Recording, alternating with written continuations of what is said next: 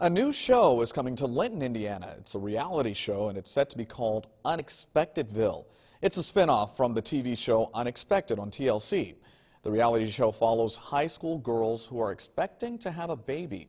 Casting director Jessica Hughes says this isn't just a pregnancy show. They want to make this show about the whole town itself.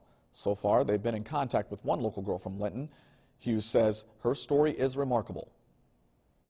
And then we sort of had built the whole show around this girl and her family and the baby daddy and the whole thing. And it's just, I mean, the entire community in Linton is just, it's really impressive. The show is hoping to start filming in mid-November of this year. Let's switch gears completely and talk to Kevin.